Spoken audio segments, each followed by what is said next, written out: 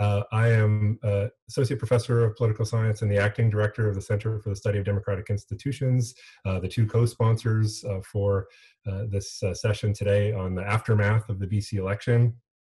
Before we begin, I just acknowledge that we meet today virtually as we are on the traditional territories of Indigenous peoples. UBC, of course, is located on the land of the Musqueam people, but other participants, including myself, may be more likely or just as likely to be on the unceded territory of Squamish or Tsleil-Waututh peoples in the lower mainland of British Columbia, as well as, of course, elsewhere. And the election has returned 87 MLAs to the Legislative Assembly, which is in Victoria, of course, but on the traditional territories of the Algonquin speaking people. So most of, not all of our panel doesn't need much of an introduction to our audience, but I'll just briefly introduce everyone.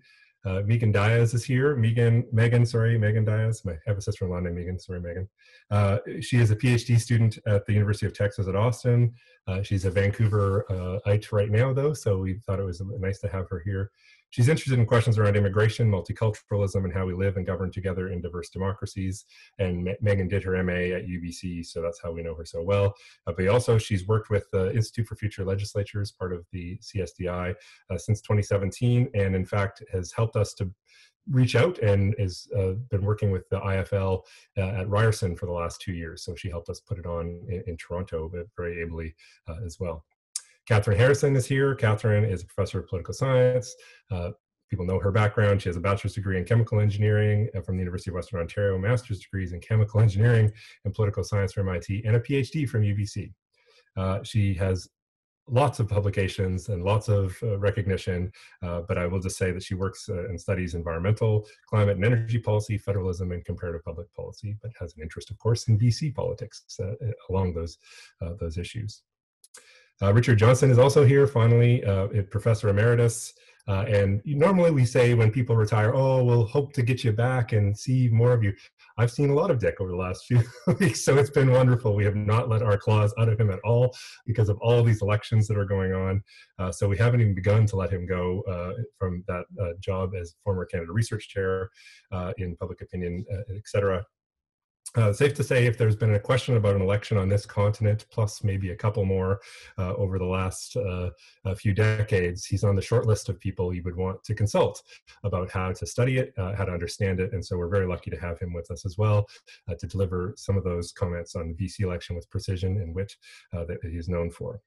So I'll say a little bit about sort of the overall picture of the election. I'm going to turn to Megan to talk about some of the things she noticed in the campaign, then to Dick to talk about some of the consequences of the campaign for voter dynamics, party dynamics, and then finally to Kathy to talk about climate issues, but other issues that sort of face an NDP government now empowered with the majority to go ahead. At that point, we'll have some time for Q&A. I'll have a little bit of help, but if you want to ask a question when we get closer to that time, please put it in the chat, either directly to me or in the open chat, and we'll moderate it from there. We may ask you to ask the question, or you can have us ask it for you. So in my sort of 5 minutes, I'm going to say just a little bit about the BC election by the numbers, if you will. The House standings with leading or elected as it remains because of the large number of mail-in ballots. 55 members of the New Democratic Party, 29 BC Liberals, and 3 Greens. That leaves, of that total, of 87, there are about 10 to 12 ridings that remain too close to call. Although I see Colin Whalen is here, and he had a great tweet the other day highlighting that about 4 of those really are the ones that have potential to flip based on the number of mail-in votes and the margin that's there. That a lot of those others are probably likely, if the trend continues the way it is in the popular vote, are probably likely to stay the same. At least I'm relying on that when I tell people that that's what I think. So thanks, Colin, for that insight. You'll notice a total of 55 NDP means that the NDP are up 14, including gains in traditional Liberal strongholds like Surrey, like Richmond, even where I am on the North Shore. The Liberals are down 14, of course, and the Greens hold steady from their 2017 numbers, although one up from their total at the dissolution because they had lost their former leader, Andrew Weaver, to independence, and he, of course, endorsed the NDP in the midst of the campaign. So that was an interesting dynamic going on there. The popular vote share is another interesting story, which I'm sure Dick will inquire into a little bit. But the NDP right now are at about 45%, not topping their 1979 total of 46%, which, remember, won them official opposition status, not government, and not certainly a government with a majority like they have. The Liberals were at 35% of the popular vote, Green at 15%, and almost 4% went to other, if just using the elections BC category. But there's some really consequential others there in the form of the BC Conservative Party, particularly in some of those Fraser Valley ridings, which is another place that the NDP had some success in that we weren't necessarily expecting, and that totaling up the vote you wouldn't have necessarily expected either.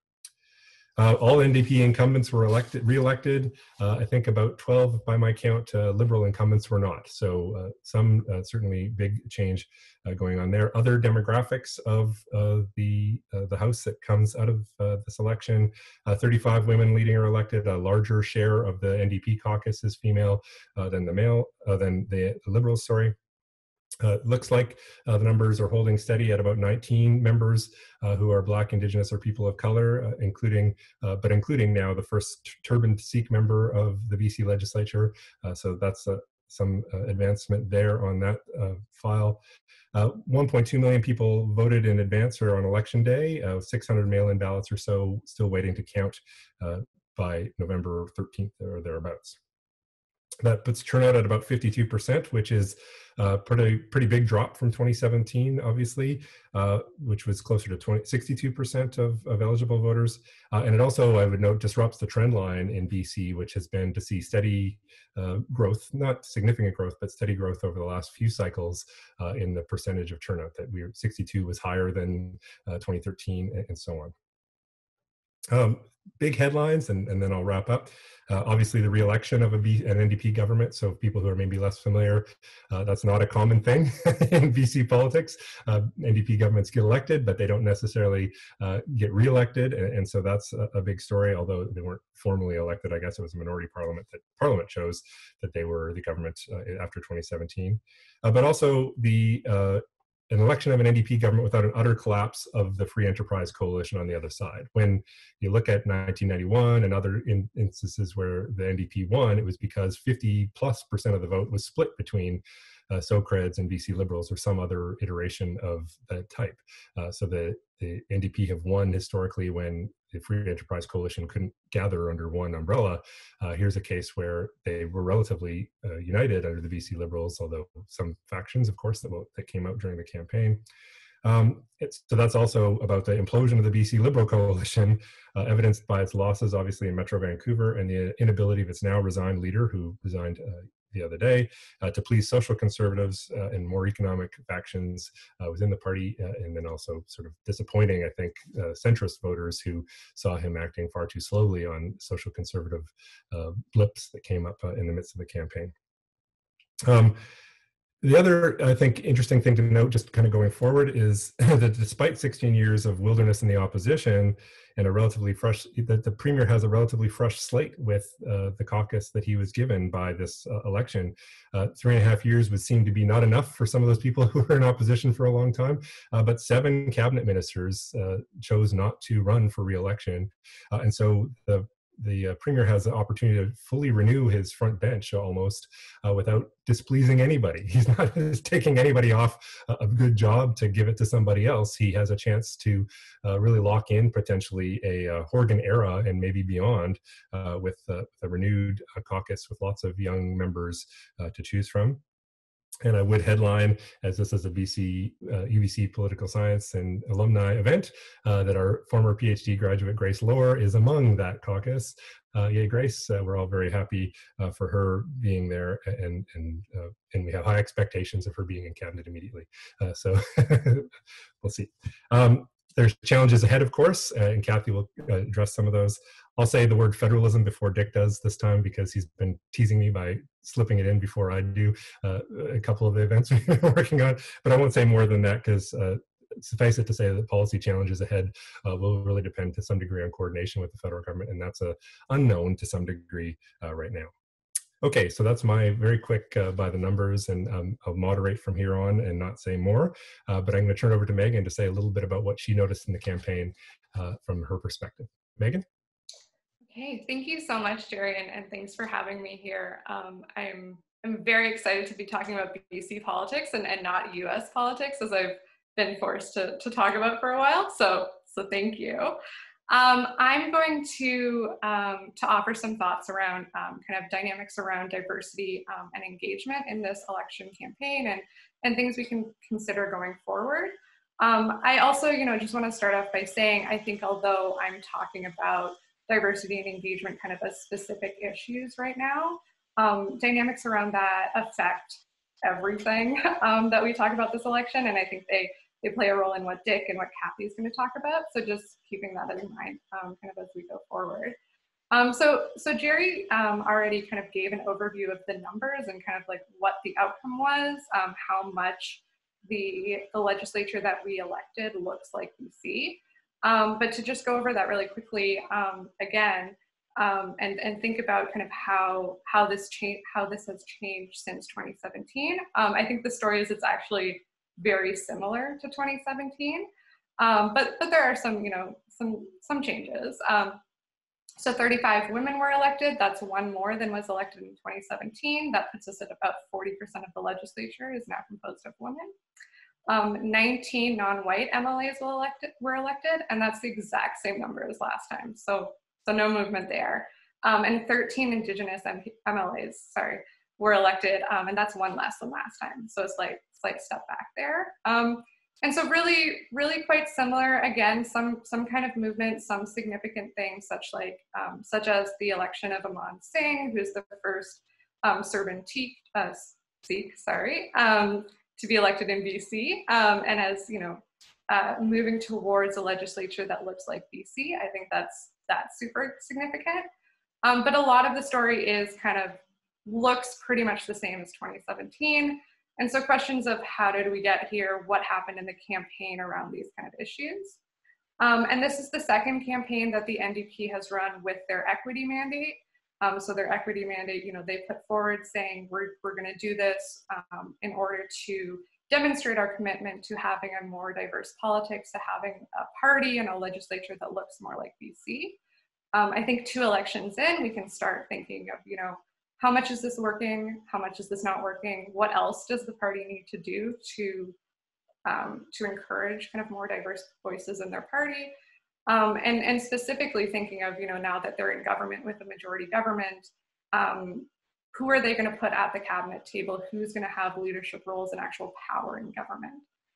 So I think that's something to kind of think through.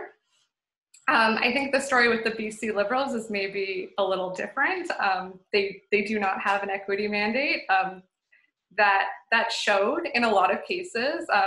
In Vancouver, they only ran male candidates, and that was something that voters noticed. That was something that, for a party that wants to be a big tent party, wants to say that they're speaking for and to all of BC, I think that's not getting off on a great foot. And then they had, just specific instances of scandals and kind of things that made voters question their commitment to kind of equity and diversity and inclusion.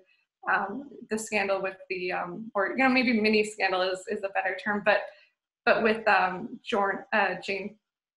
Jane Thorway's comments about Bowen Ma and Andrew Wilkinson kind of sitting there silently, with a number of BC Liberal candidates making comments or not supporting kind of issues in the LGBTQ community. That really, I think, hurt the Liberals there. And as much as the Liberals, wanted to make the election about the economy or the NDP's mishandling of the pandemic or taxes or anything else, it just kept coming back to problems within the caucus or problems within the candidates of BC Liberals. So I think that's something that they have to think through going forward. And there's already, prominent members of the BC Liberal Party who are saying, we need to do better on this. We can't win unless we fix this. So something to kind of think about and notice what they do in the next 4 years there. And then moving to kind of voter engagement in this election, as Jerry said, voter turnout was really low. Voter turnout was 51.2%, which is 9 points lower than it was in 2017, and is actually like the lowest it's been in almost 100 years. So very low. And I don't even want to say that I'm disappointed or surprised, because I don't think we should be. I think, you know, there was a lot of factors working against engagement in this election. You know, this is a snap election that people weren't prepared for. This is an election where there's a lot on voters' minds. There's a lot competing for their attention. There's the pandemic and people, you know, struggling with their own jobs and housing situations.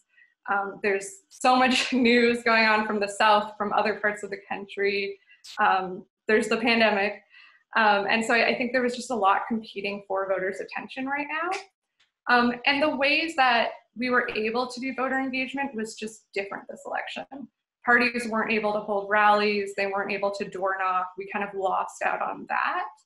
And a lot of the kind of like the nonpartisan, the advocacy groups, the civil society groups that do a lot of this work, they, you know, I've done voter engagement campaigns in BC before, and when the election was called this year, I reached out to some of them. I was like, okay, what are you doing? How can I help? And a lot of them were like, this is really hard. Like, we can't mobilize with only a couple of days' notice. We can't mobilize during a pandemic where now we have to figure out how to do things online. And so I think we also just lost out on that aspect of engagement, and a lot of groups that do try to engage marginalized or traditionally underrepresented voters were not able to participate in this election. And we don't know, like, Elections BC hasn't released, because they're still counting ballots, the turnout numbers for, you know, broken down by age, ethnicity, education, income. But I'm scared to see those numbers, because I think, you know, just given a lot of these dynamics, I'm not sure how widely voters were engaged this election.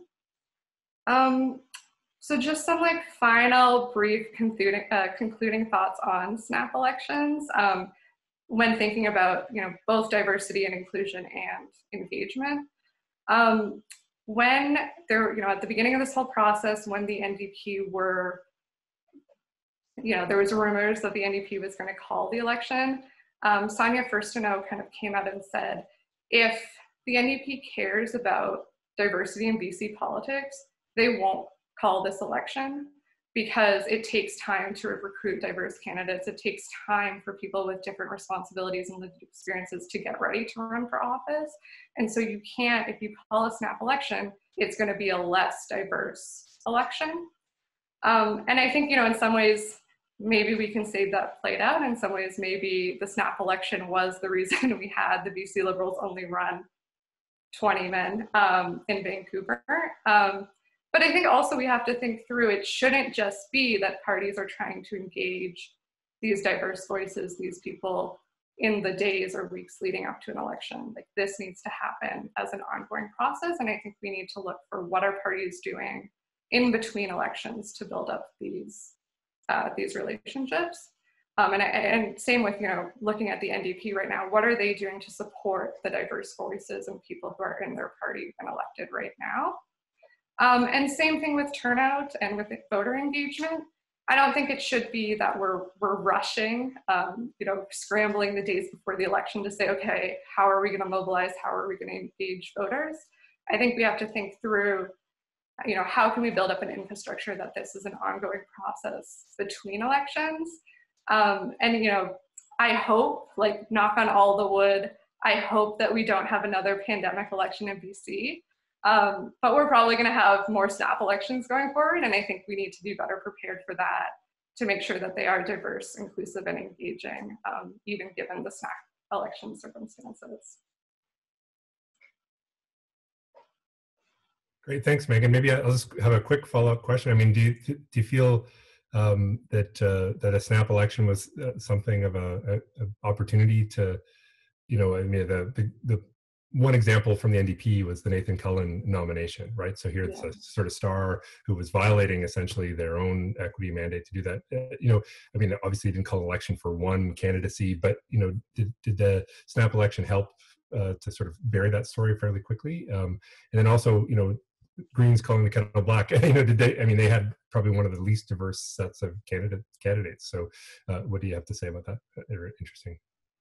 Yeah, I mean, and I think you know, the NDP equity mandate isn't perfect, and it's not the full story. And I think obviously the Cullen example is something where they didn't need to do that, and that betrayed their own values.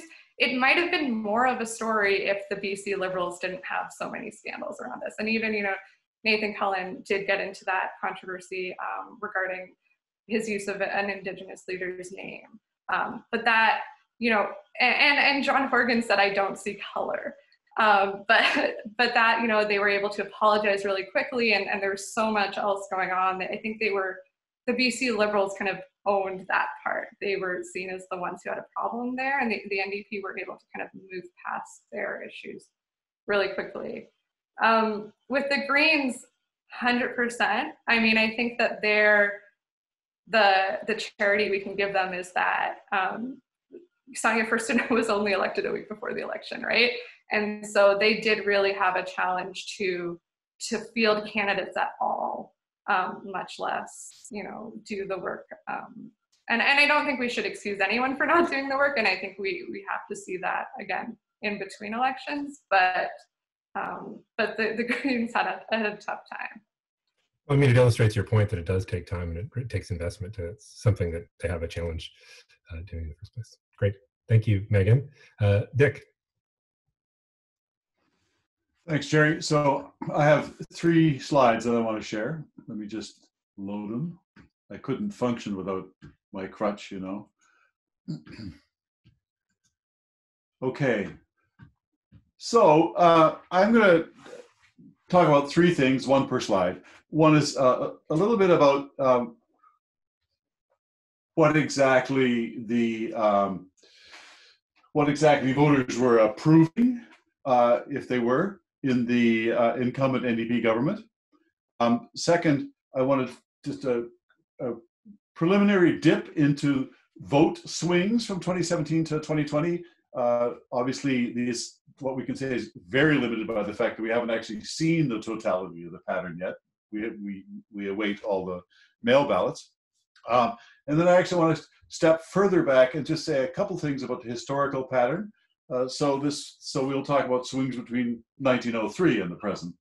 But really to raise the question about whether there is a fundamental change now in the underlying character of the BC party system, whether the era of fusion politics is behind us or not. Jerry, you made a point about this actually, so I want to expand on that. So first one, this is just an attempt to reconstruct the time path of intentions from the last election to the present. This is a smoothing function with confidence intervals. You can see the data pattern is quite sparse, so it's kind of a mess. But and I've just flagged the moments over the last 3.5 years that might have been significant. So the first one is the accession of Wilkinson to the head of the Liberal Party. It doesn't seem to have had much effect in and of itself. But you can see that in the span, the kind of the middle period, you know, the NDP was sort of held its own. The Liberals did seem to lose ground, and there was some sense in which they might have gotten reelected had those patterns continued. Not in a particularly stunning way. So then another question is, does the resignation of Edward Weaver and the rather long interregnum for the Greens, is that part of the story of the Greens' initial retreat? And the answer seems to be no, that Green retreat really took place at the same time, more or less, as the NDP advance. And so then what is the NDP advance about? Is it the pandemic as such, or is it the relatively light hand on the economy that the BC NDP was able to establish, partly by having a more complete lockdown in the first phase? I mean, we just didn't screw up the way everybody else did. I mean, I think the approval ratings of the Premier of Quebec are stunning when you consider what a shit show that province is. A higher death rate than in the US, for God's sakes. But here we are. But it's hard to tell, right? So the global pandemic actually is announced on, if you look down the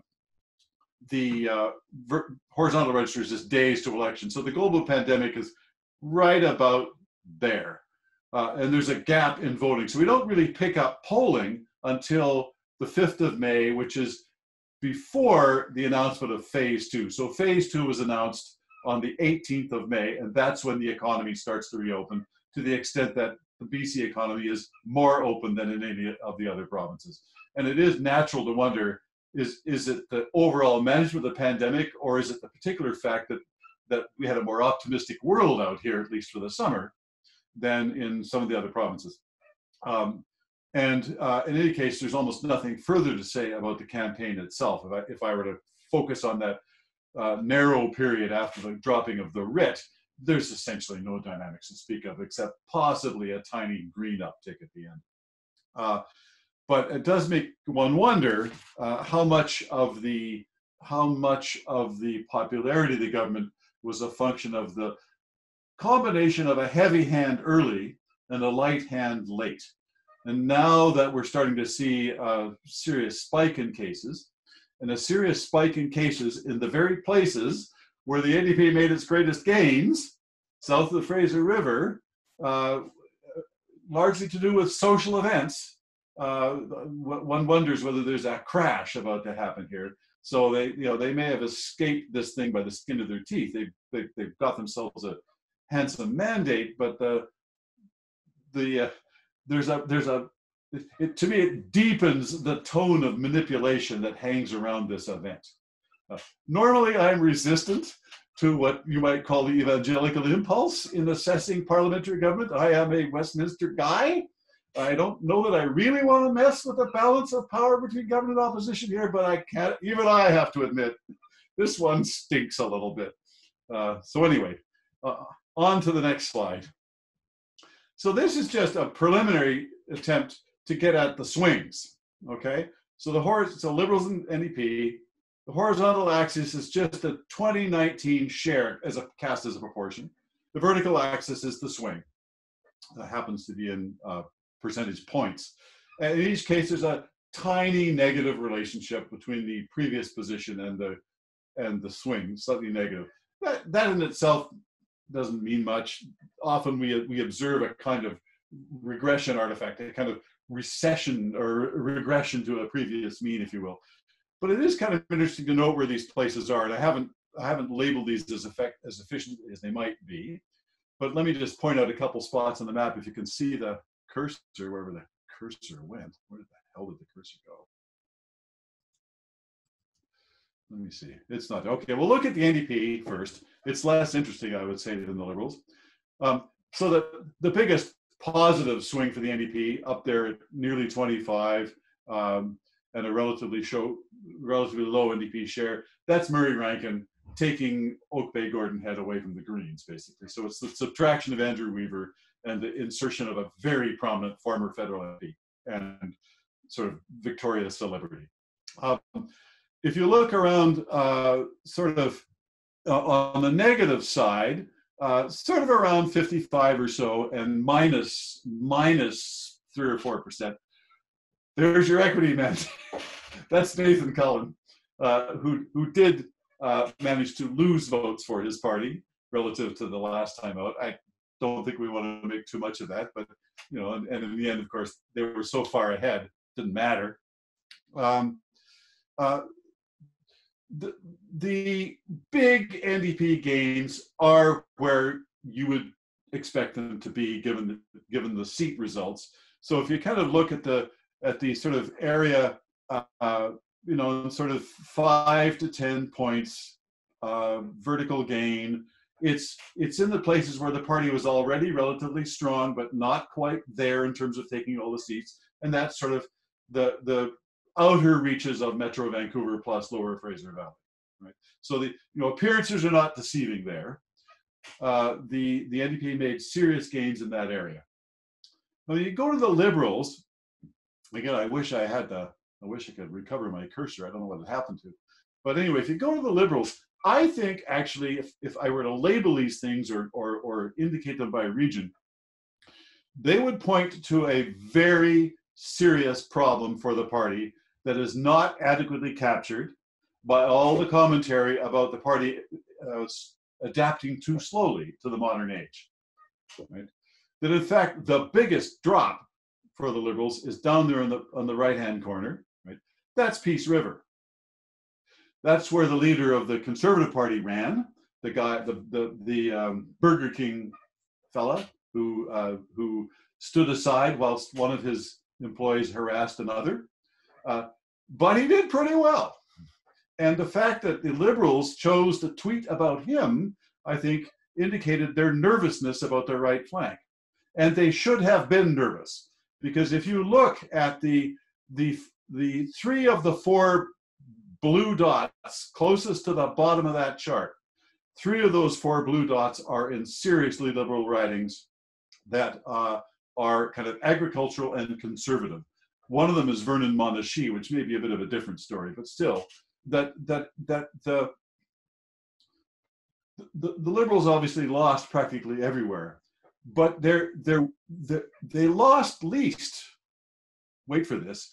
They lost least in the areas where the NDP made their biggest gains. Right. So the NDP soaked up a lot of what was not already soaked up a lot of what was not in the major party camp. But the Liberals didn't lose that much, okay?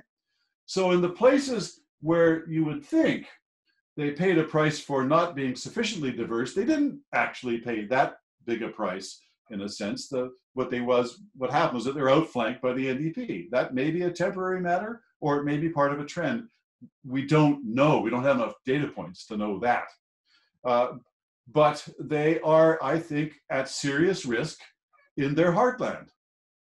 Those folks will support them if they have no alternative, but I think that there's a question about whether an alternative will appear or reappear, and that takes me to my last slide. This is the last in a sequence of slides, actually, that I produced for a student event last week. So it's ridiculously overcomplicated. I ran it as a sequence, but I don't have the time. But what this is the totality of the BC party system from the dawn of time to the present. The dawn of time being 1903, the first election in which candidates for office labeled themselves and organized themselves by party. This is the era of Sir Richard McBride. And I won't dwell on the details, but the basic point is, follow the orange line, first of all. That's the CCF and NDP, right? BC was an early adopter, you might say, for labor politics, coal mines, all that sort of stuff. But 1933, the CCF popped into existence as a major party, as the official opposition. Don't talk to me about Saskatchewan, right? This is the real stuff for the long run. BC, a real labor party in a kind of real sort of primary industry electorate. And the CCF bumps along in the 30s for the next 40 years. And then in 1972, Dave Barrett, the NDP pops up to 40, and the NDP is essentially, except for 2001, the NDP has essentially been in the 40s ever since, right? The high point being 1979 at 46%, but unable to defeat the social credit at 49.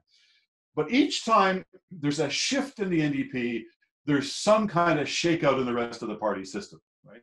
So CCF, after the appearance of the CCF, we have a 20-year period of drift with the coalition in the middle there.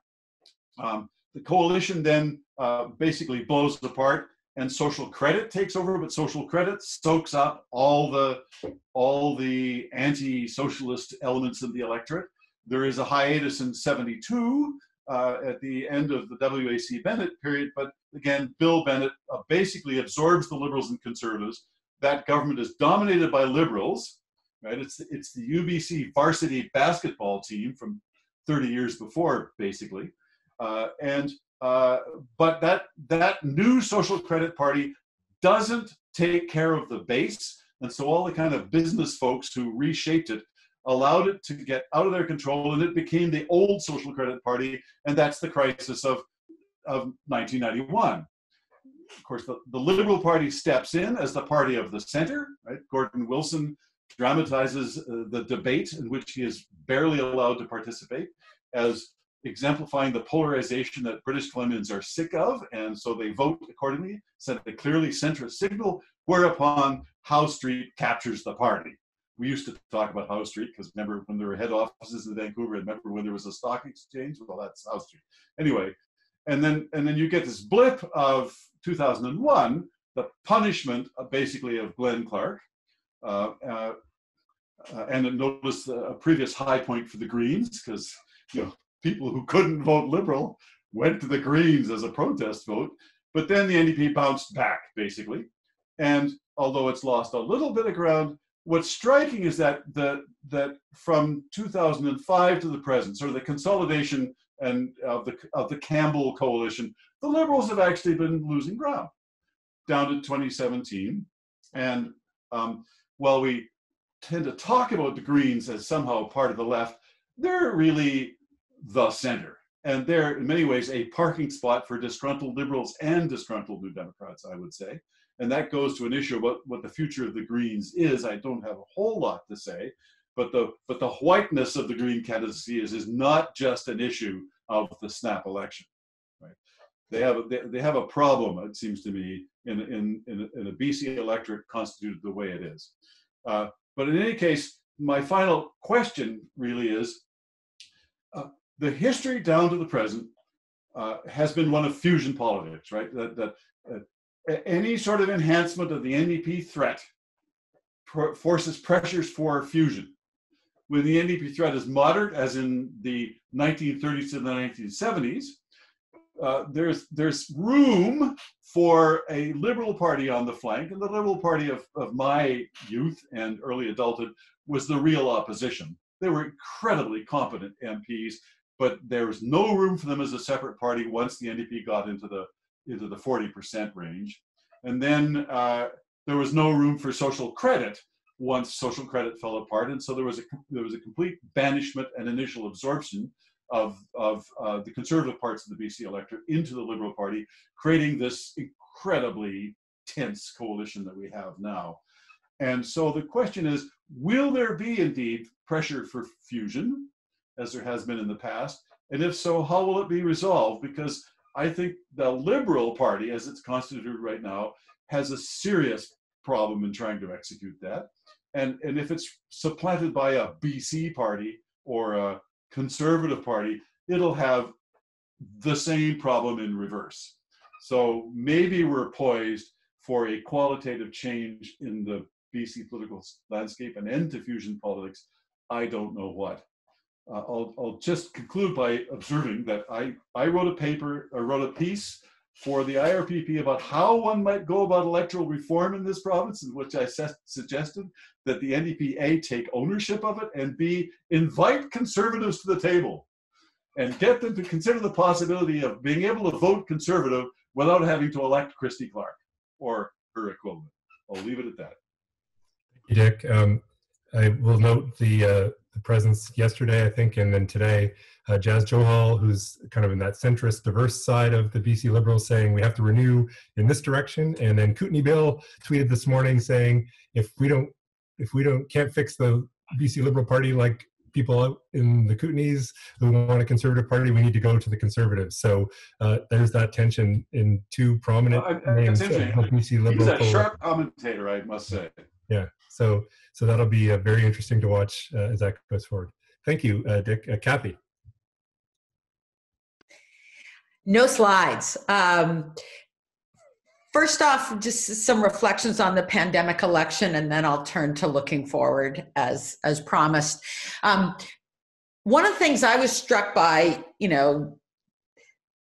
unusual situation in a pandemic election, especially when the opposition parties had basically committed to a nonpartisan response to the pandemic. So, the NDP gets to claim the success, and the opposition had lower visibility. But in addition, there were dogs that didn't bark, in that we're in an economic crisis, which last time round in 2009 saved the Liberal Party, got them reelected under Gordon Campbell, because voters have trusted the business-oriented free enterprise coalition to manage the economy, but the nature of this crisis is different, and the scale is such that all of the parties are calling for an economic stimulus on a scale that we haven't seen in generations. So I think that disadvantaged the Liberals, but also even the idea that in BC we still talk about the free enterprise coalition. When I moved here decades ago, I thought that was just bizarre. But it's continued to work for a long time for the Liberals and their predecessors, because they depicted the New Democrats as crazy big spending radicals. And I think that didn't work this time round, because both the Liberals themselves were proposing huge spending, but also because the Horgan government hasn't been radical. And so the kinds of scaremongering just wasn't taking hold. What's coming down the pipe? Well, they've got their majority, and now the NDP is going to have to deal with a lot of stuff. COVID, where, as Dick mentioned, we're well into our second wave.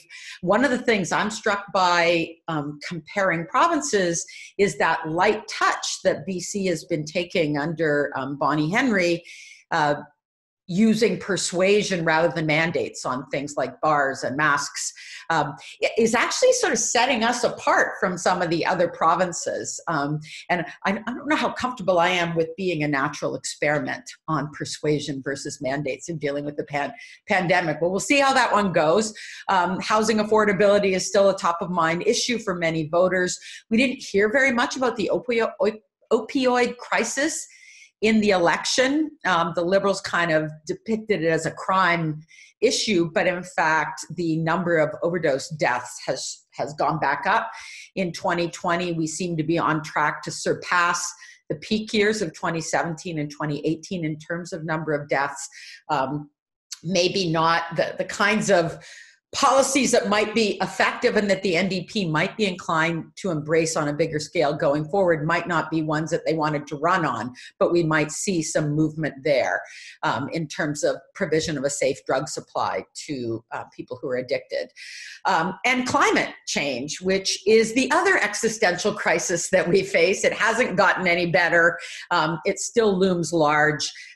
Before I get to climate, the one other thing I'll mention is we're in this period of big spending, but there will be a comeuppance, and it will probably be before the next election, when governments federally, provincially have run up massive deficits, and it's time to start taking stock. And likely the NDP will own that deficit, and the Liberals will try to hold them to account for that. Deficits and efforts to reduce government spending don't bode well for harmonious federal-provincial relations either, as the federal government tries to control its spending by clawing back transfers to provinces.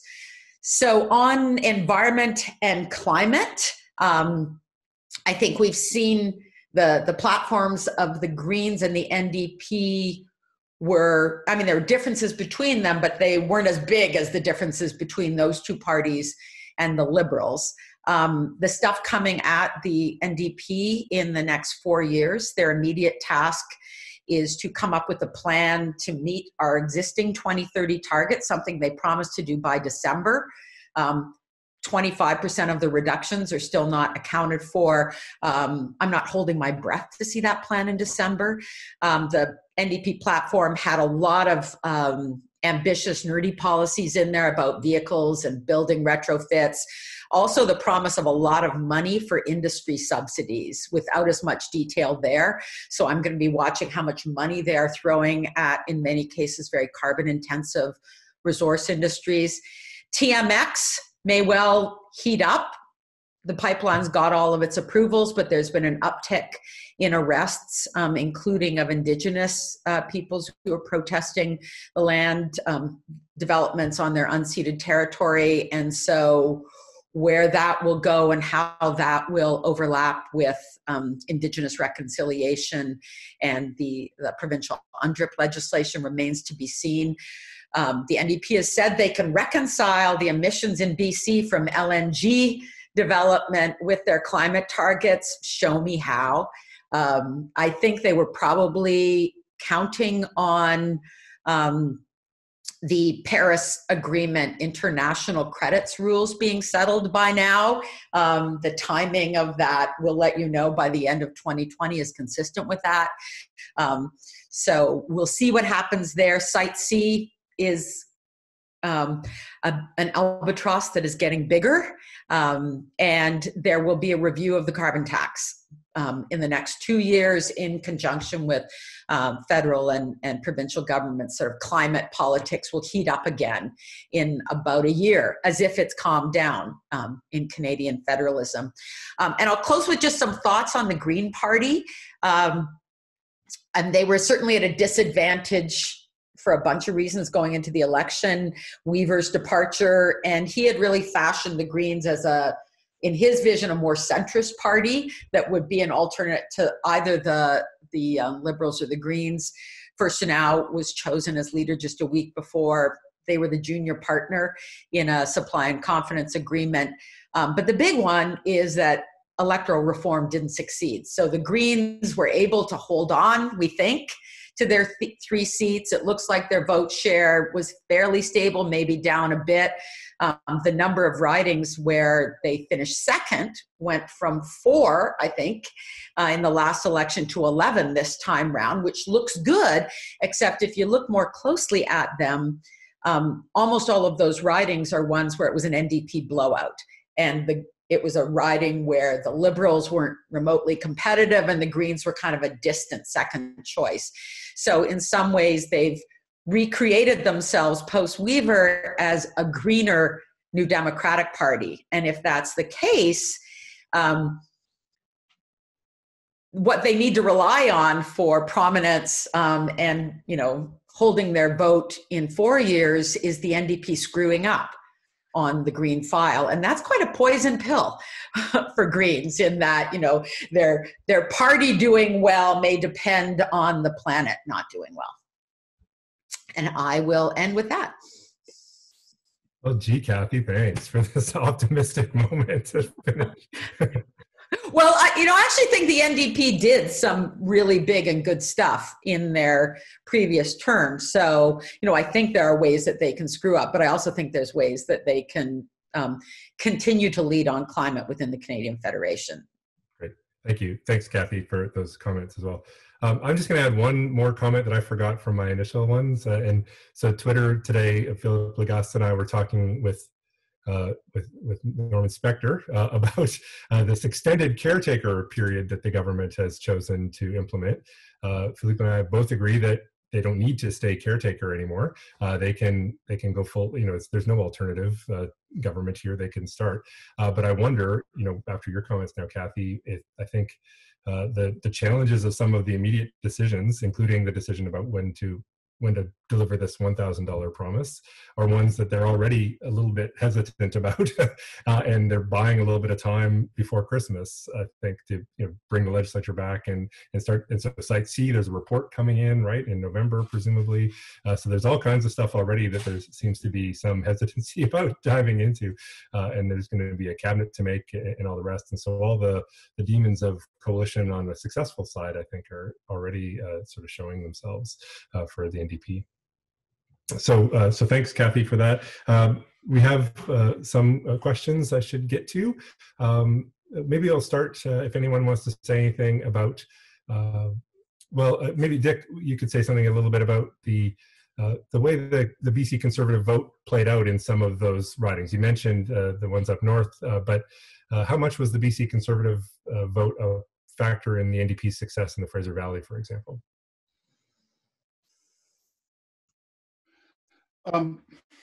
I think there's probably 3 ridings that the Liberals lost because of Conservatives. I mean, you really want to have the flow of individual votes, but I can't imagine that there were a lot of people going to the Conservatives from any party other than the BC Liberals.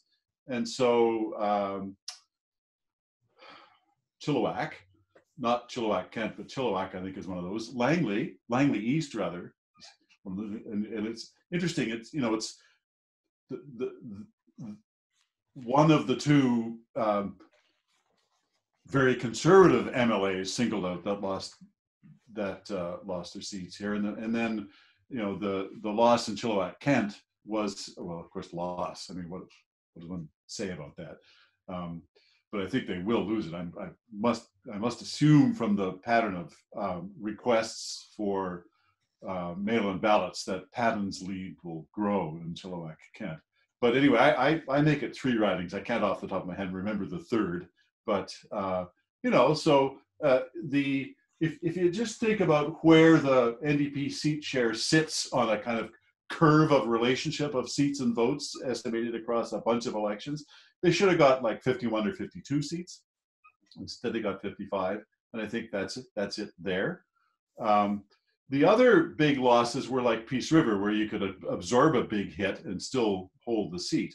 But I think that's still very symptomatic of the underlying coalition problem that the party has. Just on coalitions, I mean, as implicit in Kathy's remarks, I mean, the NDP is a coalition in the sense that if you think about what the middle class, sort of right-thinking members of the NDP are about, they're not about labor politics, they're about something else. And in environmental politics, in some ways, is the expression in our time of the transcendentalism of which North American environmentalism is a part.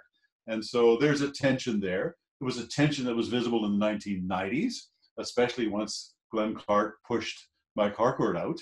And so, this is so they have coalitional politics of their own to play. It's just a less fundamentally incoherent coalition than one between social conservatives and social liberals. So in the run-up to the 2017 election, I believe it was, the New York Times declared that British Columbia was the Wild West of political finance, somehow not acknowledging the United States and the rest of it. But we had comprehensive campaign finance reform, right? Just in terms of the union and corporate donations to the parties. No one said anything about that. Does anyone want to say something about what effect they saw of those limits and the more sort of level playing field, obviously, that the parties had in the 2020 election? Takers?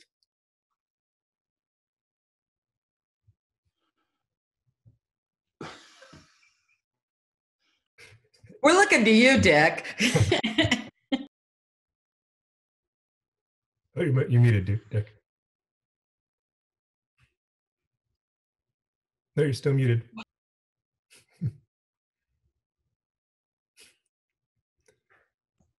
There you are. Sorry. Yes, I think it mattered.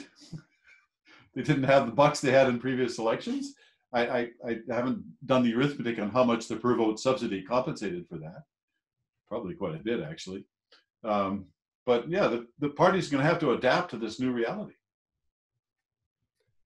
And maybe overall, I think we saw less spending, right, by all parties, just in terms of a pandemic election as well. Like even the buses, I don't think had the logos on the side. They were, that was just a cost that was too much to bear, I guess, under the terms of a short election, and maybe not even getting the images out of it that they maybe were hoping for. We got some questions in the comment. You can see yourselves if you want to. There's one that you want to look at specifically. Or I can continue to sort of put them together. One thing I'm struck by in announcing the cabinet is the NDP caucus is likely to be about half women. But, Mr. Horgan faces, and so it will be very hard for John Horgan to introduce a cabinet that isn't half women, but he's got a bit of a challenge in that 4 of the 7 front benchers who retired from politics were women, including the finance minister, and arguably his 3 highest profile star candidates in this election are men. So, how does he make room for most or all of those guys and also look to, including women members of the NDP caucus who weren't in cabinet last time, but have now got 3 years of being parliamentary secretaries and stuff under the belts. Yeah, and I think, he's also signaled his intention to try to reach out to the rest of the province. And so the kind of classic cabinet representation issue of having people from farther afield than just the Lower Mainland and Vancouver Island. And again, that probably sways more male than the other way around. But I don't think he would depart from the precedent now of having, a 50-50 cabinet for sure. So I think you're right, Kathy. That's in the complicated algorithm that is cabinet making, that's going to continue to be, a challenge for sure. Having a mayor Tofino is a good thing. That's right. Yeah, but that's not in the new territory kind of cases. No. Colin Whalen asks, would you expect coalition rifts in the Liberals to play out more so inside of a leadership race or external? So I mean, obviously there's a leadership race coming, as soon as a year probably. Is that the way that this should happen for the revitalization of the party, or is it actually a tough part for them that they're going to have, they're going to have this, not having an interim leader, they're keeping the retiring leader in place for the time being? Any thoughts? Well, wasn't there, I forget who it was, but one of the Liberal candidates already tweeted that we need an interim leader and then immediately deleted that. But that sounds like it won't be smooth sailing for the party for the next year until they elect a new leader. Yeah, I mean, I think they're definitely have some issues with the fact that the sort of splits are kind of evident already, with other tweets that have been coming out this morning and willingness just in terms of speaking. And then obviously not necessarily a whole lot of people. Some of the people who've been bandied about, Diane Watts and Jazz Johal, at least for now, have said not interested. And so that means that some of the faces that might help with some of that renewal are already sort of bowing out. I have two thoughts. Yeah, Dick? Two thoughts. One is I read the tortured prose in The Sun yesterday to suggest that Wilkinson's intent to stay on was interpreted as expressing willingness to serve, for which the answer may be thanks but no thanks. I think the tension in the senior ranks of the party is palpable. But second, part of the story of Canadian politics is that, to a great extent, it is through leadership selection processes that parties renew or fail to, as the case may be. Certainly, that's the federal Liberal story almost every time. In the few times where that hasn't happened, they've paid for it. So it may be, given the way in which at least the Liberal Party, if not the NDP, is constructed, there may be no other way to have a real one than the leadership race. Although, to the extent that there is some sort of institutional integrity, I don't mean that in a moral term, just in real institutional strength, I think they would be well advised to have a conversation about this, possibly in private, given the nature of the issues in play here. But I do think, and I noticed this is kind of coming up in a number of the questions, that they got to ask themselves how they want to balance social conservatism, which is a real fact in British Columbia. British Columbians don't all live in the Lower Mainland, and much of the province is effectively like Alberta, and less liberal than Edmonton or Calgary. And so I think these are real questions, but at the end of the day, probably it will have to be fought out as a leadership battle. And then we'll see what happens after that. Megan and you, Dick, were both had pieces in the Taïs sort of reflecting on the election. And in addition to that, Tom Hawthorne, I think it was, who said that the Liberals ran a great campaign for rural Alberta, in the sense that I think it's interesting that, the claim is that social conservative issues, and Megan pointed to this as well, hurt them in places like Vancouver, but didn't help them taking a long time to apologize for the things in the Fraser Valley. They were not seen as, by actually apologizing, they were hurting themselves, or by throwing us out. So that, I think, reveals very deeply the challenge that they're going to have going forward, that, you're not pleasing, and they're more likely to show up, as Vias's comment also makes, that three guys holding Wexit signs are going to get more attention than the sort of steady hands of Metro Vancouver or the UBC varsity basketball team. The case may be, maybe it's rugby now that is where those people come from. I'm not sure. Dick knows varsity sports better than I do.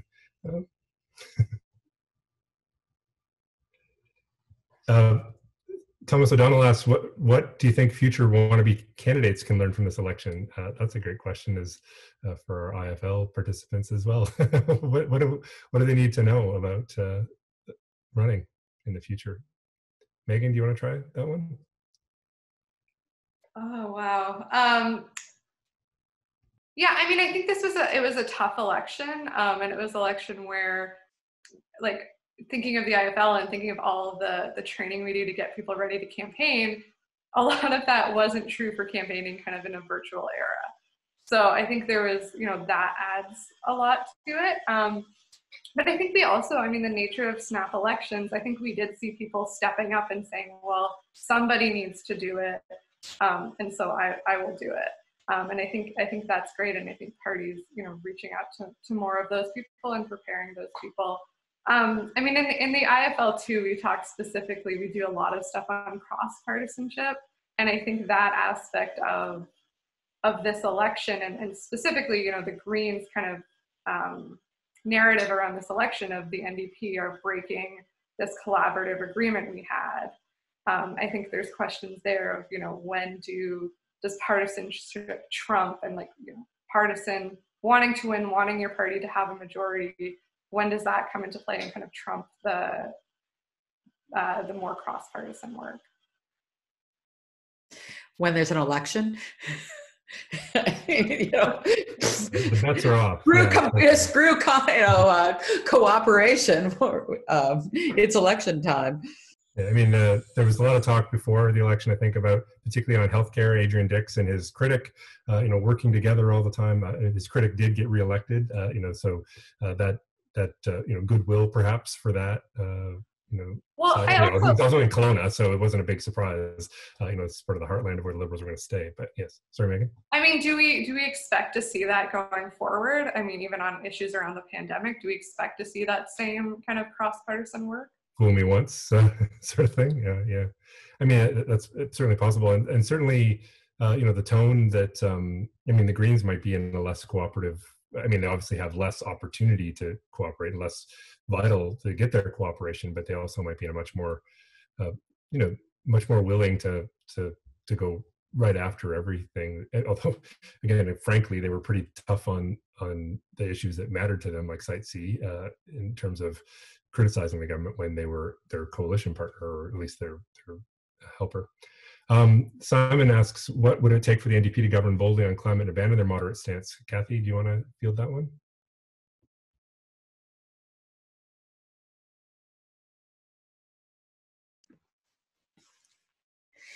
They've actually done some really bold things on transportation, on buildings, and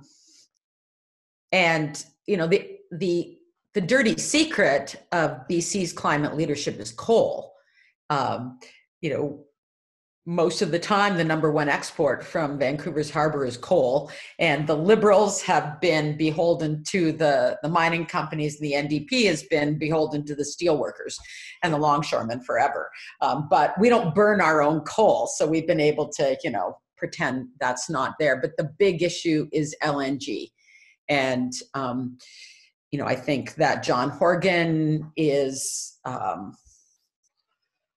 a fan of big projects for the construction unions. I think that the NDP was frightened, took a big lesson away from their defeat under Adrian Dix when they became the party of no, and so they feel like they need to support some sort of big job creating development, and LNG is the looming one. There's two possibilities. One of them is that BC and Canada will accept a sort of temporary strategy of purchasing international credits to offset the emissions within BC from extraction and liquefaction of gas. And the other possibility, and this is the for Canada's oil industry as well is that the rest of the world will put our fossil fuel exports out of business. That action to move economies other than Canada's away from fossil fuels will limit markets for fossil fuels, and we will not be competitive when that happens. I think you're muted still. Kath, do you think that Horgan is now in a position, particularly given the report that's about to come in, to axe Site C? Will he, do you think? No, I don't think he will. But it could be a real challenge. I mean, one of the things is that something that the environmental contingent within the NDP doesn't like to talk about is the degree to which getting to net zero within British Columbia and across Canada is going to turn on electrification. Now, big projects people don't like, they want run of river, but the thing about big projects is that they deliver a lot of hydro. And that is a competitive advantage for Canada. And so, yeah, it is, there'll be a big report coming out from the Canadian Institute of Climate Choices in the next, month, 6 weeks, showing, the importance of electrification in Canada's path to net zero.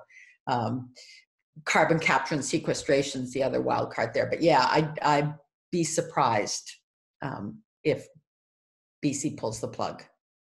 So even though the seismic story is getting dire, this is something that could be spun as actually an environmental choice, notwithstanding that there just isn't enough generation potential in all the more micro. Well, we need the biggest source of greenhouse gas emissions in British Columbia is transportation. I think that's about 37 or 38% of our emissions. And that's coming from driving around in gasoline and diesel powered vehicles. Now, either we stop people from traveling around or we move them to electric vehicles, biofuels. I don't think we're going to see biogas on the scale that we need. And so electrification or hydrogen maybe in Alberta, but electrification sort of looms largest as the substitute for fossil fuels in transportation. And, so if people say, well, we're just BC and we're an island and screw the rest of the world, it's easier. We have lots of electricity, but if BC wants to play a role in making hydroelectricity more available to other provinces or US states, I think Site C looms larger there. So Sarah asks Megan about equity, and so Megan, you're both of us highlighted the sort of steady state of diversity in terms of ethnicity, steady state in terms of gender diversity in the House. The equity mandate is there on the NDP side, but what are some of the things that might change that? I mean, is this a blip like turnout is, or is there something stalled about that sort of progress toward some of those equalities? Yeah, I don't know. I mean, I think with so many things this election, because of the weird nature of the election, it's kind of hard to say how much we're going to say like this speaks to BC politics at large. I do think, the NDP, it's probably, the equity mandate is not enough. And I think, a lot of research has shown in specifically recruiting women, but also, recruiting people of color and Indigenous people, it's a pipeline issue. It's a question of who's asked to run, who's in the networks that running is common. So I think a lot of work needs to, continued work to reach out to those groups, to build those networks, to ask, to say like, you should run, please run. And when you run, and I think that's also where the NDP is gonna, going forward to look for, you have a voice at the table, you will be heard in the legislature, you're not just, sitting here. And I think too, and there's also policies that, that make it easier, women often have more family and care responsibilities. There are things like that where, you know, making even policies outside of kind of elections and candidate recruitment, those can make a difference on who's able to run. So it's a complicated thing, but definitely there's a lot more to do than just the equity mandate. Dick spoke of evangelism. We have trained people evangelism, so make people feel comfortable in the possible role, right? And that's really been one of our goals with IFL as well, is to give people that chance to see that. And we have a very diverse cohorts in those programs, and so I think helping people to see that if we were to plug something in the midst of this serious academic discussion, that's what we would plug. Kathy, there's a question for you about, is there a chance the anticipated climate change plan would ever impose a cap on fleet limits for ride-hailing companies like Uber and Lyft? I haven't heard that discussed in the mix. And really, the vast majority of cars on the road are not ride-hailing. They're all of us getting around in our cars. So I think what's already in the Clean BC plan is a commitment to ban the sale of gasoline-powered or fossil fuel-powered vehicles by 2040.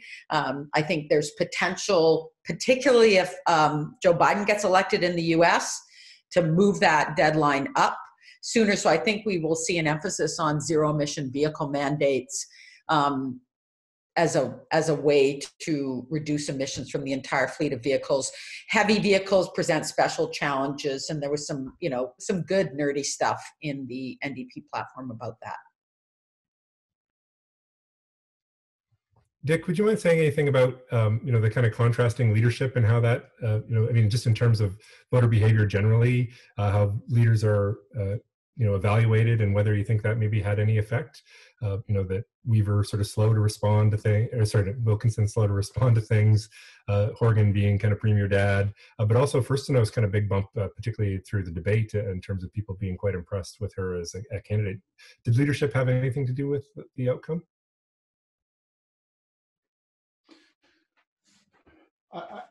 I don't think it, for the Liberals, I don't think it had any marginal effect as a campaign phenomenon. I think that the big problem for Andrew Wilkinson was that, survey data are to be believed, British Columbians overwhelmingly approved of the job that the government had done. Now, they were approving of a job that the government had done with the cooperation of the other parties. So there's back to the fool me twice story here, that I think it is a bitter pill that both parties have to swallow. So I think that if there's a Wilkinson story, it would have been in place even before. He didn't help himself, but he was at a structural disadvantage, it seems to me. I think Sonia Firstenow did help herself. I mean, certainly that was my reaction in the debate. I was quite surprised at how it all worked, because I really had no sense of her, really. And not only did she express herself with a kind of efficiency and economy, but she also, she resisted the temptation to do what minor parties do, which is to promise the moon, right? I mean, when we talk about fake platforms, the fake platforms, say, of the last federal election weren't the Liberal and Conservative ones. They were the NDP platforms, right? Because you don't have to live by that. Well, she sort of refrained from that. I mean, the Green platform is very aspirational, but when she presented herself in the debate, what she did was present herself as someone who had been at the table and making the difficult decisions around, amongst other things, fighting the pandemic. And I thought that was brilliant. That there was a sort of, she presented herself in a kind of show don't tell way, which I think helped. Now, it's hard to detect a whole lot of that in the flow of the campaign, but the fact is that if you look at the last couple of polls, that the Greens had ticked up in all the polls, so that suggests it isn't just some sampling blip. And then, of course, the election day number is, I'm guessing, is at least 16%, and it might go up a bit, because in fact, the Green ridings were among those that had the biggest volume of requests for mail-in ballots. So, she might actually get the party quite close to where it was in 2017. And I think she can take credit for that. Can I ask a question, Dick, about Wilkinson? Because it's very hard for me to separate I'm a political scientist from I'm a woman in how I react to Andrew Wilkinson. And anyone in this day and age who can refer to domestic violence as being in a tough marriage, or to see a video of a major party leader in Canadian politics chuckling as one of his candidates is making sexist remarks about an elected member of the provincial legislature. I mean, those were just punches in the gut for me. And I'm curious what has happened with the gender, whether anything has happened with the gender gap in support for the NDP versus Liberals. Nothing. Well, I'm not just during the election. We could go back to the press releases of the polling firms to see what the numbers are, but I just haven't had the time to do that, and we don't. I don't think we have academic data. Maybe Vote Compass will be released eventually, but I think that what you say is all true, and I think there's been that's part of the blowback inside the party against him, and I would say that there's a God save us from Rhodes Scholars. I mean, there's a sort of tone deafness about him that basically applies to everything. So why not women? Why not domestic abuse? I mean, there's a such I'll tell you stories offline, but I mean, the guy does not exhibit the ordinary political impulses, which are of course manipulative and sly and strategic, but that's what they're there for. And he just didn't seem to have any of that stuff. And I guess on the question of leadership, much was made of the fact that it took 4 ballots and he only won on the last one. That is just generically a bad way to win the leadership of a party. Right? If you look at the record of candidates who kind of come up the middle, squeak over the line at the end, it's not good, right? I mean, our friend Stefan is among these, of course, but Scheer, Joe Clark, and a few NDP candidates from the 80s come to mind as well. I don't know if there's a lesson in there for the next Liberal leader, if there is one, but Wilkinson was a kind of afterthought leader of the party, and now we know why. I mentioned before Colin Whalen is on the call here. Colin, do you mind saying anything do you see anything in the gender gap for the work from Innovative Research Group or not?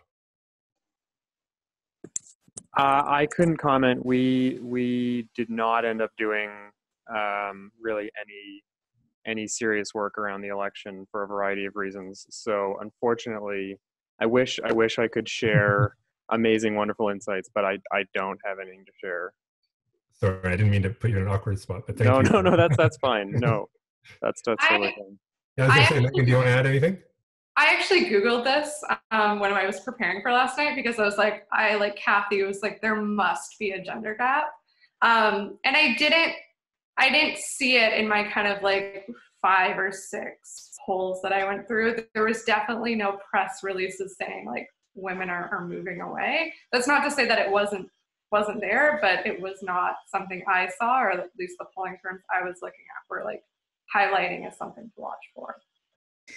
I've seen some of the Vote Compass data, and it's interesting what a huge gender gap there is on an extractive economy. So men versus women on LNG, on Site C, on pipelines. The gap is very big there. Yeah, I was advised, I was consulted on some of the questions for Compass. I thought they had a hard time making good polarizations of party party platforms, essentially. I couldn't get them to sort of embrace law and order approach to drug regulation versus a harm reduction approach, you know, as one that would clearly sort of signal a difference between liberals and the NDP. And so I'm not sure what we'll get. There was a lot of resistance every time we tried to push on some of those kinds of questions. Max Gardner asks about transit, not surprisingly, because he's a transit buff. But I think it speaks to the broader question of, you know, that Kathy was pointing to as well. You know, what's going to happen going forward in terms of these big infrastructure projects, the rebuilding stuff, and the perilousness of both municipal, federal, and provincial finances. Kathy, do you have anything to add on that? You know, big promises for transit funding from the NDP and from the federal Liberals. You know, a good time to be a numbtot with, you know, promises of SkyTrain extension, Canada Line, money from province and federal government. Both, it's sort of this moment to stimulate the economy with green projects. But trouble on the financing side, right? Yeah, no, it will contribute to the deficit. But I guess they're the kinds of things, once you commit money to them, you don't like leave a hole in the ground down Broadway. You know, they were popular promises. They're things that both levels of governments have said they're going to do. They're actually needed in a big way to reconcile our economies with our climate ambitions. So, you know, I think it's probably a good time for transit investment. For people, if I may, will people get on the transit? If I may, I think this is something that Jazz Johel mentioned. That you know, that the sorry about this. We'll just have to wait this out. Invite Emeritus professors onto panels and you get... Anyway, you know, that the relationship, especially of the Clark government of Vancouver on transit, was poisonous. And this is, you know, this is Max's honors thesis and his MA thesis. And you know, those days are behind us, I think. At least as long as the NDP are in power. So this is another thing. The stars are aligned in that respect as well. But perhaps bad news for places where the digging hasn't started. So Massey Tunnel replacement may be a little longer away if they haven't really gotten to work on the project versus ones that are kind of already started, perhaps. Maybe we should take a moment now, if there's anybody who wants to just ask our three panelists if there's a final reflection they want to offer before I offer some thanks to people who helped put this together.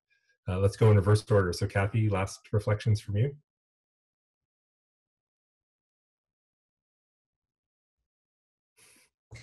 I mean, it's you know, the NDP got their majority and they've got a really challenging time ahead of them. I wish them well.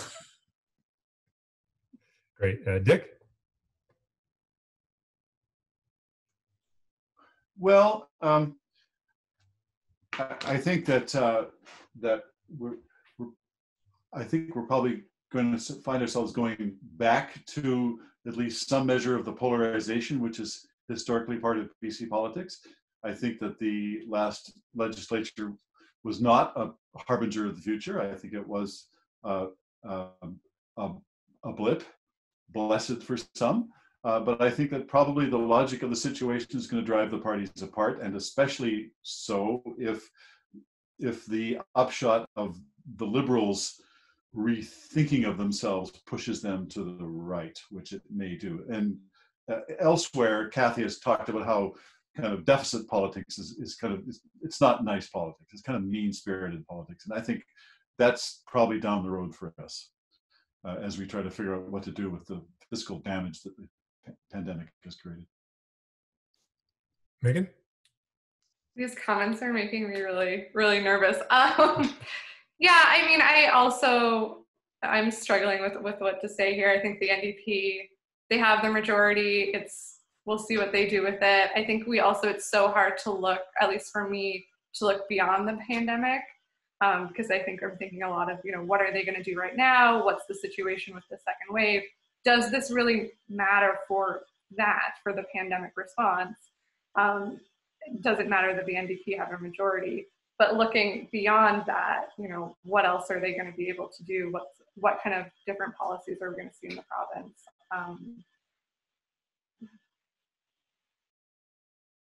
Great, thanks, Megan. I mean, I'll just reiterate that the manipulative side of, I mean, as the numbers grow now, the timing of the gamble on the Premier's part seems, in hindsight anyway, you know, 2020, because he picked a perfect time just as the numbers are starting to spike a little bit. He's secured that majority. So it's a lesson for other premiers thinking about these things, whether they got it they're on top of it or not. So I want to thank all our audience for showing up, the regular CompCan group, but also alumni and others who chose to join us. I want to thank our panelists, Kathy, Megan, and Dick. Thank you very much for your insights. I also want to thank Brent Holmes for putting together some of the technical side of things, Eve for asking us to do this in replacement of a normal CompCan session, and Rebecca Monnerat, who everyone knows from CSDI, for also helping us put together some of the organizational stuff behind it. So we've had a lot of election stuff. It's not over. CSDI is doing more. Political science is doing more on the US election as it comes. So you'll see some of these same people. Watch out for those events as they're coming, and we hope to see you at some of those. But thank you, everybody, for your attention today and your participation. Thanks very much.